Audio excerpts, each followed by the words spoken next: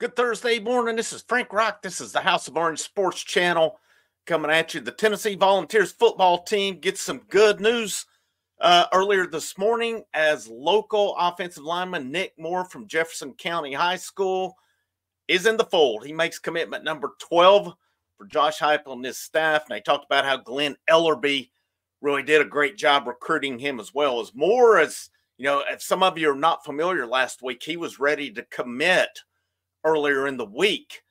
And if he would have committed at that point, it would have been to West Virginia. He chose to put it off.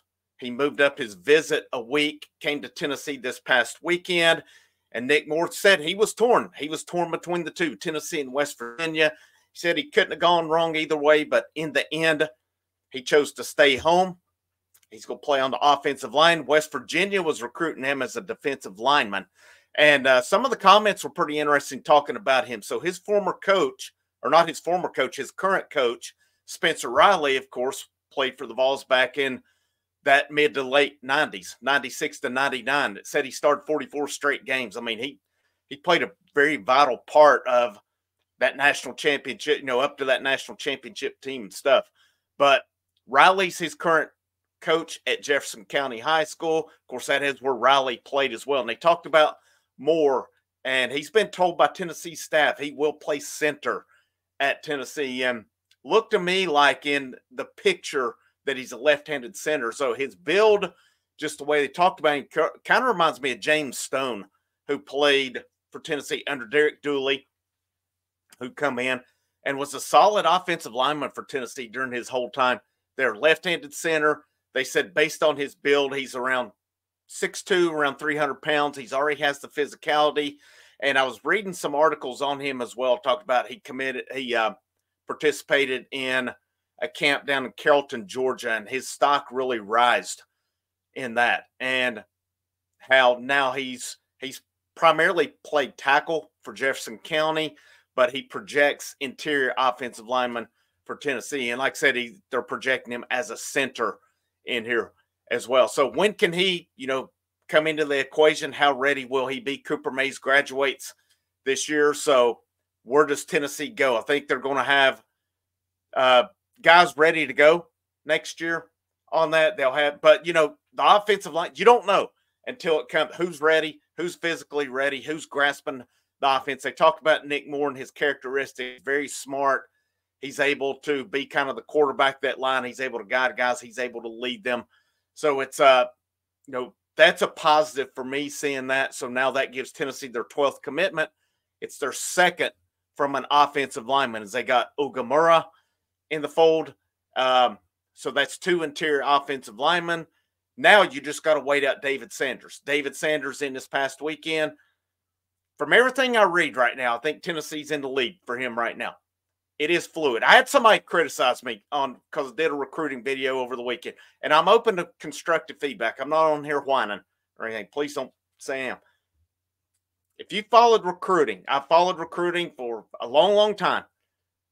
Even more so now than ever. Recruiting is fluid. It is changing all the time. How many guys have we seen over the last month who have come to Tennessee on a visit, unofficial or officially? They've left Tennessee. Tennessee's my leader. The next week they go visit somewhere else. All of a sudden that team is the leader. That's why I say I think. I don't know. I don't know anything on recruiting. Let me rephrase that so you don't take. I'm not going to know for sure on recruiting until guys sign on the dotted line. That's just the way recruiting is. It is fluid. If guys are still taking visits, it's nothing certain. Nothing certain. We can sit here and say, yeah, Tennessee leads for player A. I think they lead for player B. It's not because I'm not. It's not I'm just throwing crap against the wall to see what sticks. It's based on what we're reading out here. Right now, I think Tennessee leads for David Sanders. Do I know that for sure? I don't know it for sure, but I think there's a pretty good indication that Tennessee's in a good spot for him. Does that mean they're going to get him? No. Do I think they'll get him? I think they have a good shot at it. I think they have a really shot, but he's got his visit to Ohio State coming this weekend, and it's going to be important that Tennessee weathers the storm on that one. Tennessee come out of Josh Petty's visit in good shape with him, but he's taking a visit to Florida State. Haven't really heard much from there. But Florida State was, according to Josh Petty, his leader prior to coming to Knoxville. So I think Tennessee had some work to do. I think they did well on that visit. But, I've seen where Petty's sister is also going to Florida State. So that's got to play in Florida State's hands as well. And, Florida State's done a good job recruiting. Juan Gaston was in Knoxville this past weekend. I've read that Tennessee is the biggest threat to get him from Georgia, but you can't count Georgia out on that one. Jacob Ward from Savannah, Georgia.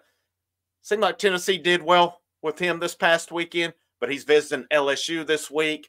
I'd read before that Auburn felt pretty good with him. So this offensive line board is going to be fluid. You've got Nic Moore in the fold. You've got Agamura in the fold. Both of those are interior linemen. They project as as a center and guard respectively. David Sanders is the next big one. I think his timetable, he's not set a commitment date, but from everything I've read, sometime July, August seems to be his timetable. Again, I don't know it because he has not said when he's committed on it. And then they'll go from there. It's a big visit weekend for Tennessee this coming weekend.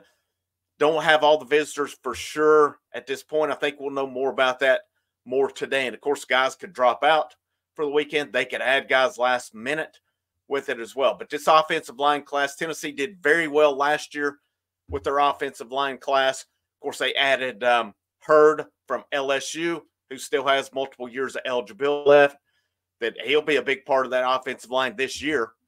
And with you losing Cooper Mays, you lose Spraggins, you're going to lose Campbell, you're going to lose Jackson Lampley, Dane Davis. I mean, that's 5 guys that are contributors on that offensive line that will be gone after this season. So this offensive line, you have to continue to, of course, add through the high school ranks, but they're going to have to add through the portal next year as well. It's just the nature of it. And, it's going to be a very vital year for progression on how Coach Ellerby is able to develop these guys to get them ready, not only, in case of emergency this year, but getting them ready for next year when they lose so many guys to graduation.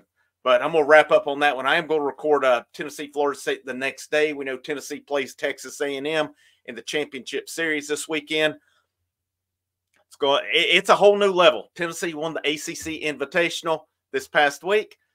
They move up to big boy baseball against Texas A&M. It'll be a tough matchup. Tennessee has played them and beaten them. That was an SEC tournament. That was in a different setting.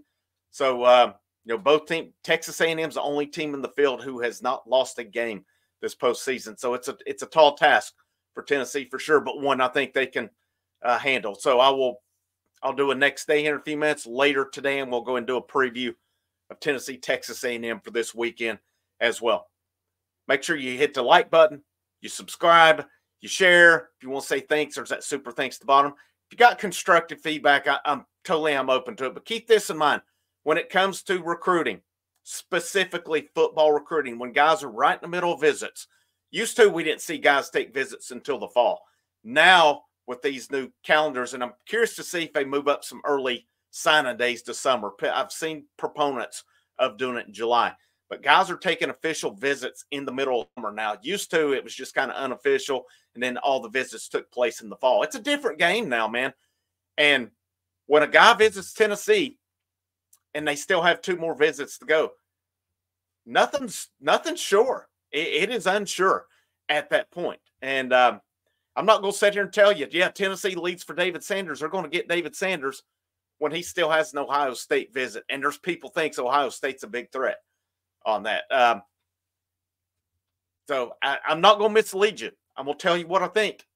If I'm unsure of something, I'm going to tell you. It doesn't mean I'm not doing my research or anything. It's because there's no certainty on that. I do have to address that. I have to defend a little bit of why I'm saying I'm not for sure on something. It's because I'm not.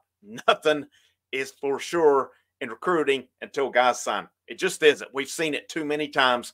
Guys come up, take a last-minute visit somewhere, and then they'll flip. It happens every single year. Every year it'll happen again this year around the country.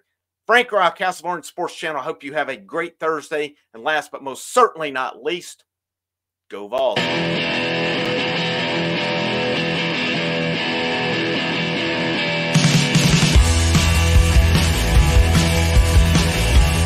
Everyone rejects